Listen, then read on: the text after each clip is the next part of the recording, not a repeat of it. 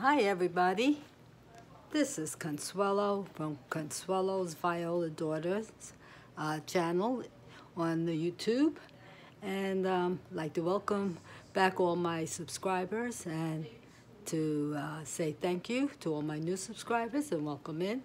And hopefully I can show you how I do something. I only do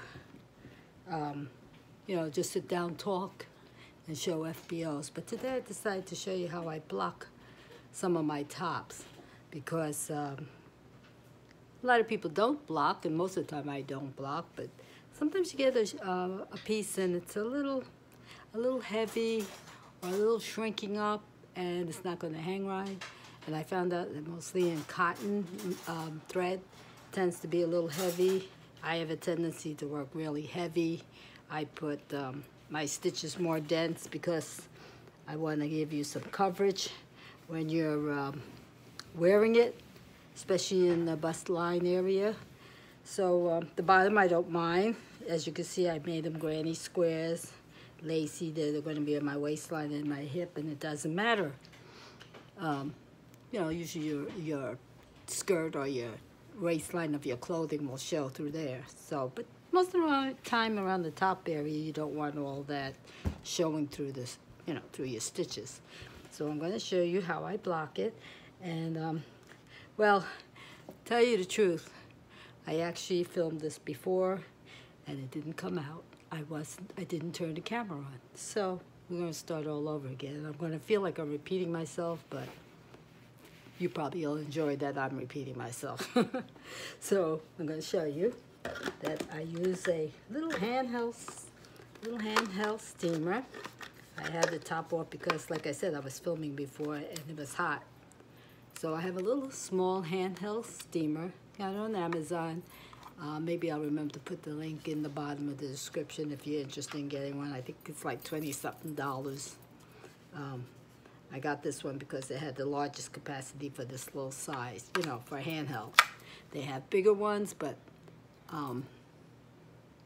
I tend to drop things or my hands get weak, and I don't want to be holding a hot steaming pot of water when I decide to let go. So I get the small one, only holds like a cup of water.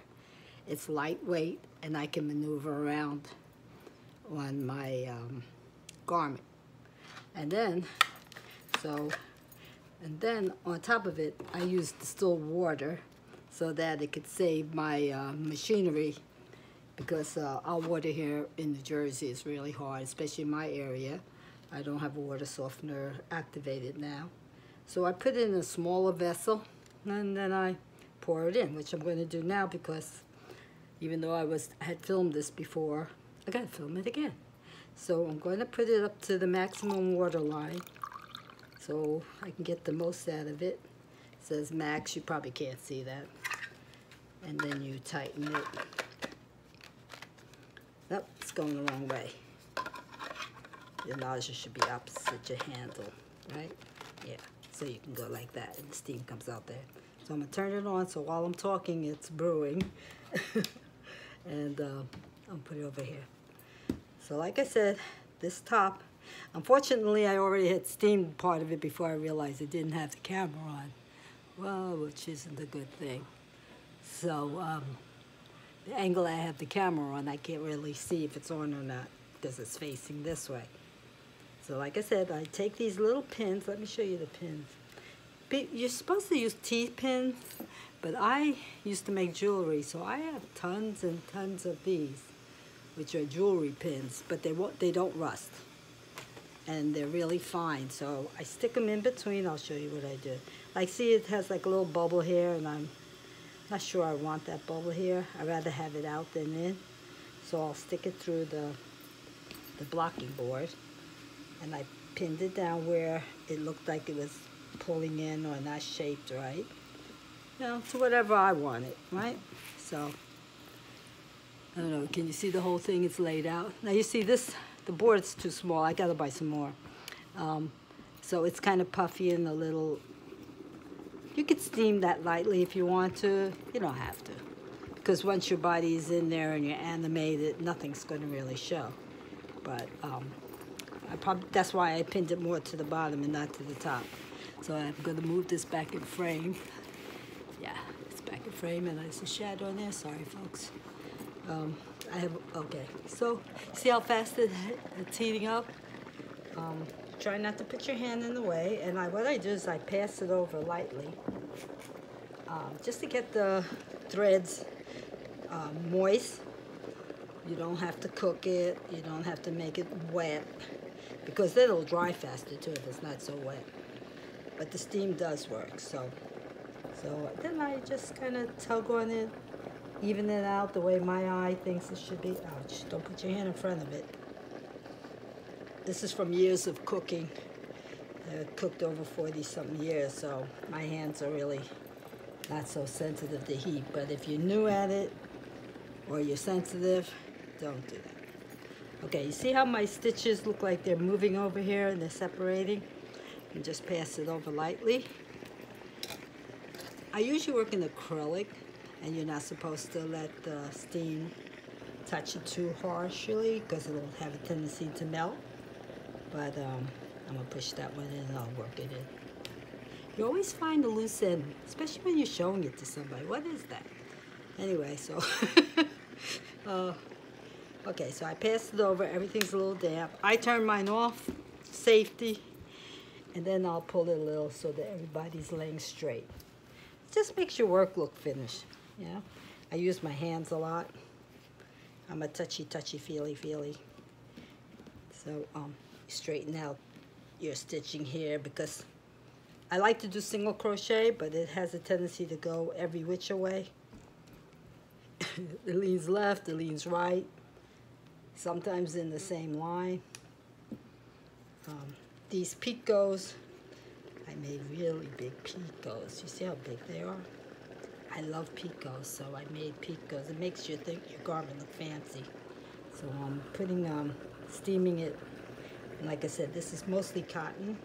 I think it's a cotton blend. I'm not quite sure. I think it's cotton and polyester.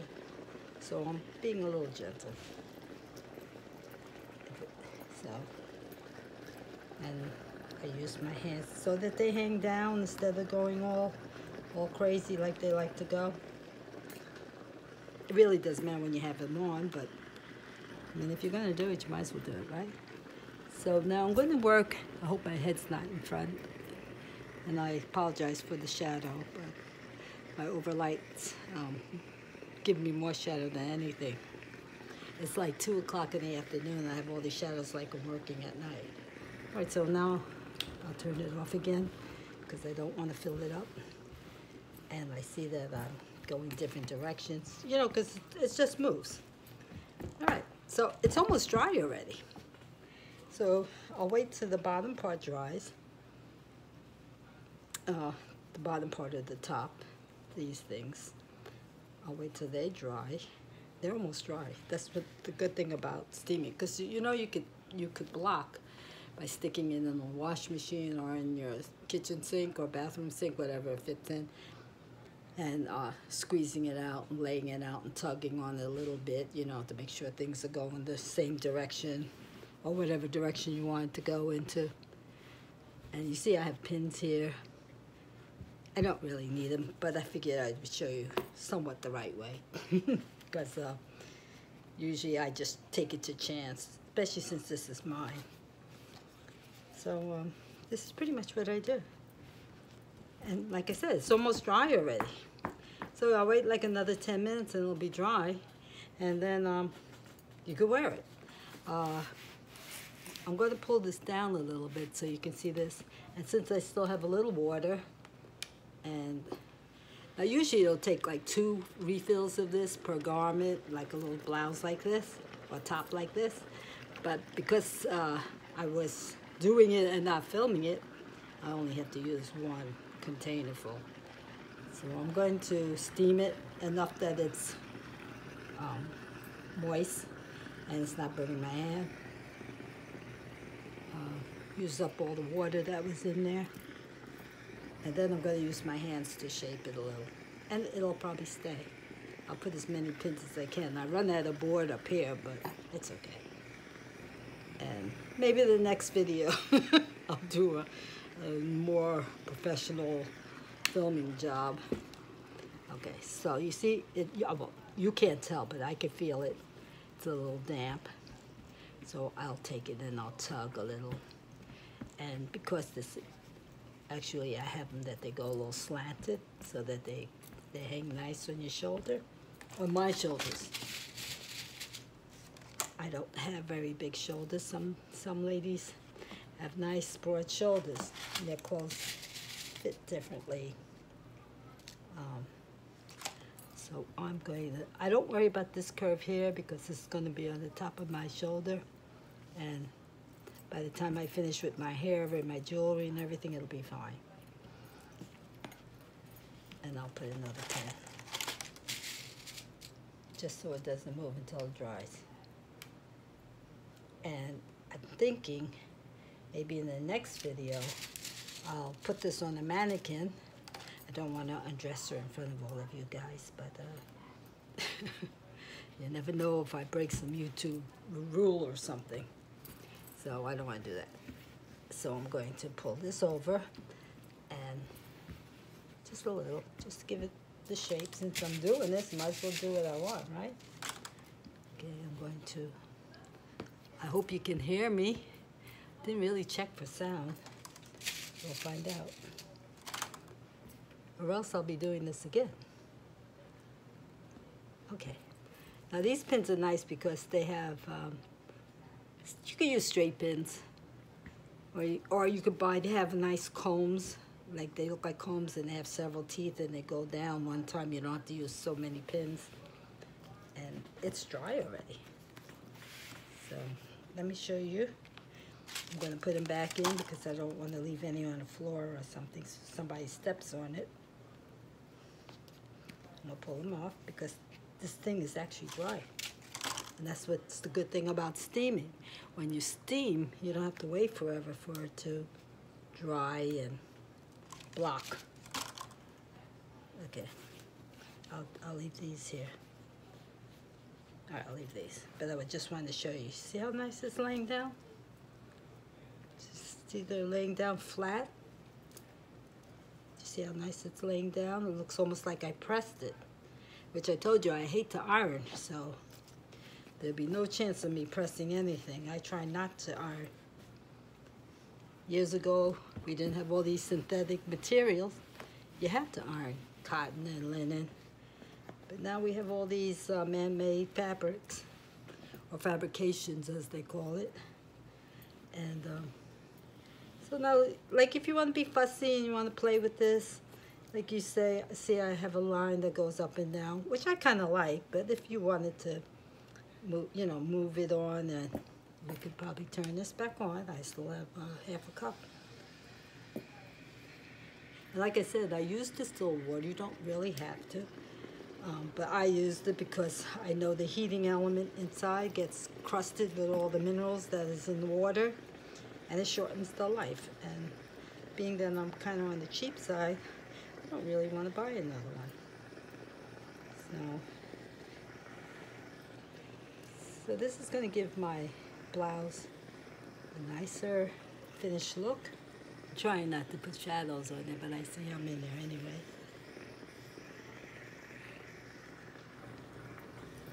And straightens out my lines. This is handmade, and there's no way you're going to get everything to lay down perfectly. I'm actually using a heavier thread than you probably should use for a design like this. I came up with this kind of concept. I don't know if you can call it my design, but I came up with this concept on my own. Basically to make enhance my shape, my body shape, and to fit me, and hopefully it does look good on me. We'll know when I take the pictures, right? And I'll post the pictures in Instagram or Instagram and Facebook. That's probably what I'll do. I don't have a pattern. I know somebody might ask me. I don't really have a pattern because I make things. I measure my body Some of us have larger bust lines than waistlines. Some of us have larger waistlines than bust lines. And if you made one size to fit all, it would be just a big square. So my patterns would be more measure yourself.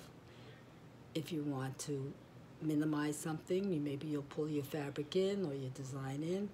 If you want to, like your bust line, you want it to look a little fuller in certain areas, then maybe you might make it a little bigger or drape a little differently. There's so many tricks. Those who sew know there's tricks, little places where you can put tucks and darts and make the fabric, you know, conform to your body shape and enhance your body shape. So that's pretty much how I crochet too. I have figure floors, don't we all?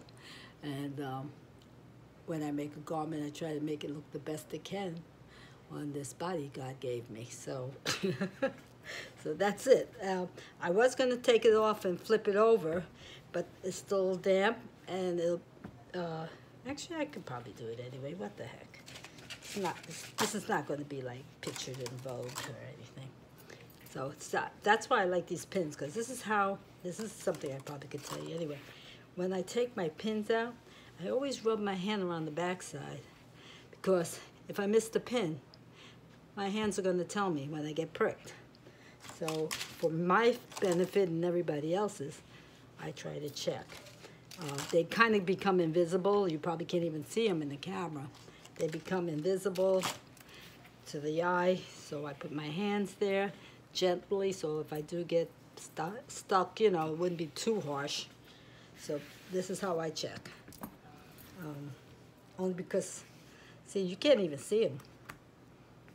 So I'm thinking of buying the combs. I call them combs. They look like hair combs almost. Like they have a top to it, and they're all the prongs are stuck in the comb, so you can see it. All right, so now I'm gonna rub my hand up and down it. Make sure I took all my pins out. Didn't leave anything for anybody.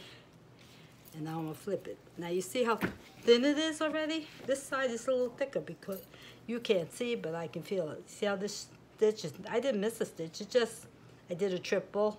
You see it moves.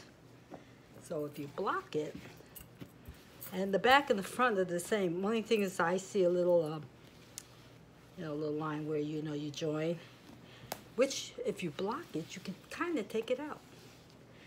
And then they'll say, wow, you really crochet great. And you already masked all your mistakes. Okay, so I'm going to use my whole board as much as I can. And I want the bottom to be a little more straight. So I'm going to drag my hands across, and I move it around to the way I like it. Try to stretch them out a little bit, because these they got a little steam on them, but they didn't get much. So, all right. So I'll do it this way. And like I said, this is the way I do it. I might take an extra 5 to 10 minutes to do it. I don't leave it overnight because I'm anxious to get it done and over with. And besides, this is my living room, and if I had to have a piece of garment hanging on there, it doesn't make sense. So now, sometimes I take a chance, since I see that it's pretty sturdy. I'll even use the head of the, can you see that? Am I in frame? No, let me push it up a little bit more. And I'll do a drag thing, which will give me a nice, pull my stitches even. And it just gives me a finished look. You see how, look at that line dips up? You can do that. And pull it down. I'm doing everything gently now. I'm not dragging on the fabric to alter it too hard. And like I said, this is cotton, or a cotton blend. Okay, so let me just do this. Did I run out of water? No, I didn't run out. I'm gonna hold it up a little because it is running out of water.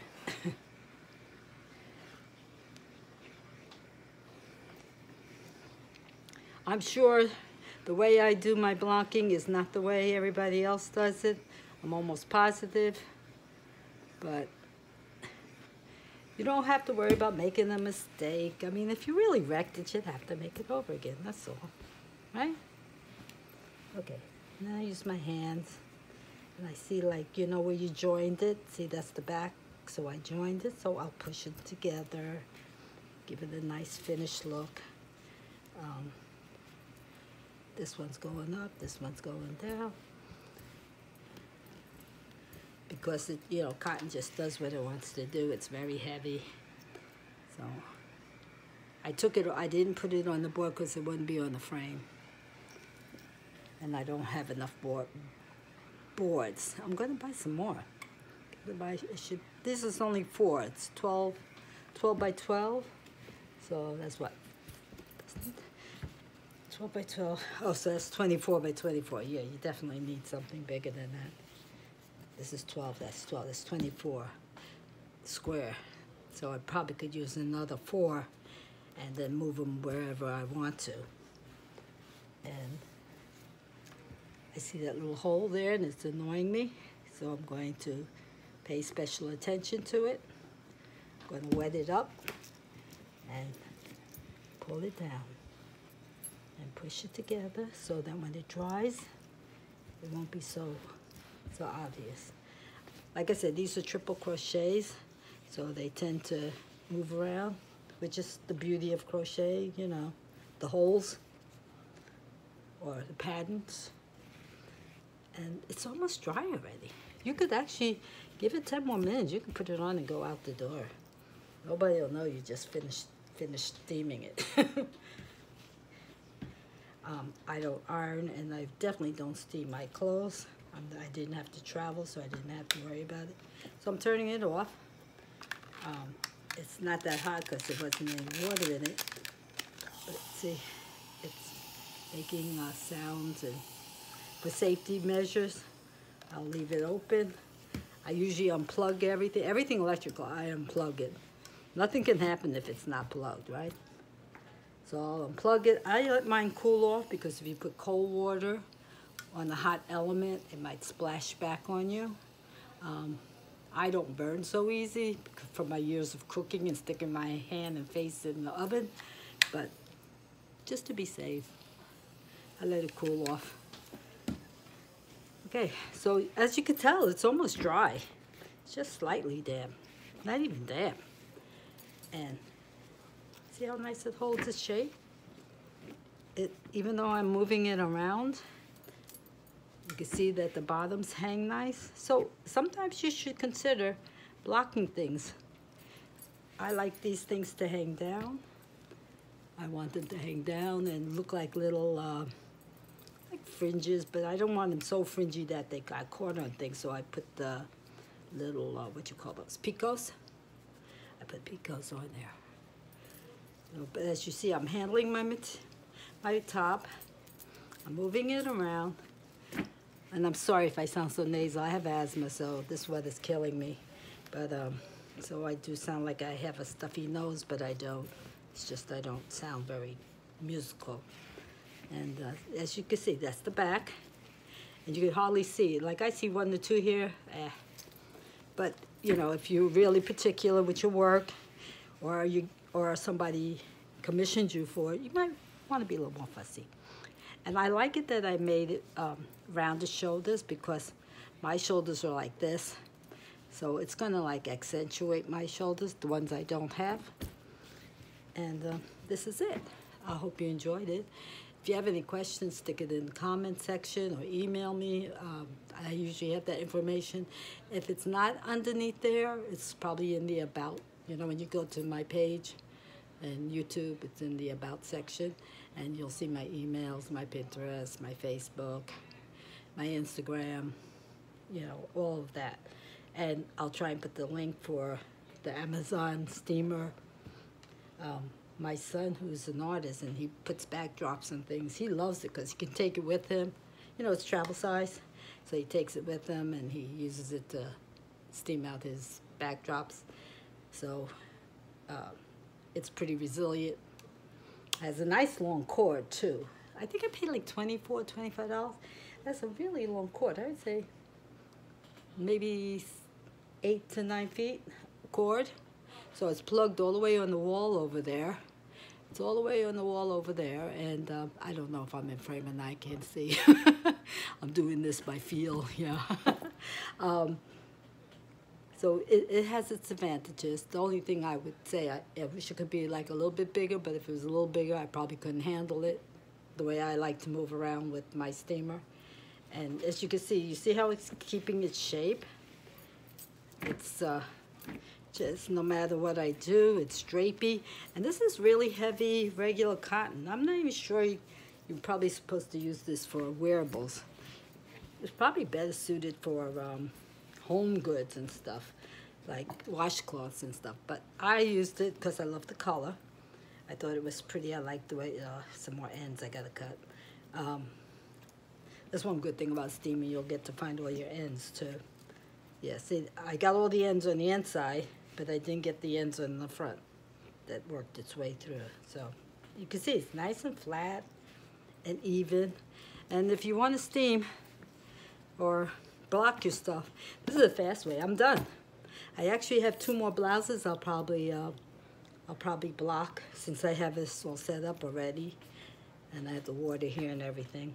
I'm going to say goodbye, and hope you come back. And don't forget to give me a thumbs up whether you like it, or a thumbs down if you don't. It doesn't matter. YouTube wants them. I don't know what they do with them. I guess they keep count or whatever. But I would appreciate it if you come and visit me, whether you liked it or not, you just register with the thumbs up or thumbs down. And if you have a comment, you thought I missed something, or I didn't say something, which is possible. I left something out, because I'm just rambling, my regular speech pattern. You know, mention it in the comment section. I'll answer you. I try to read all my comments. I really enjoy them. I enjoy the fact that you take the time to even write them. I know I do it sometimes too, but some of you are really, really good at expressing how you feel about things, and I do love that. Bad or good, it only makes me better. You know how criticism can be. And don't forget the thumbs up. I hope you subscribe. I hope you stay with me and come back. I have a few more FOs done already, and I have a couple of whips, or, you know, works in progress. We're using all these letters. Probably some people don't even know what I mean. But I do have some more to show you, and maybe some more interesting content. I'm trying to think of stuff that you might be interested in, other than hearing my melodious voice. So bye now, and come back. Bye-bye.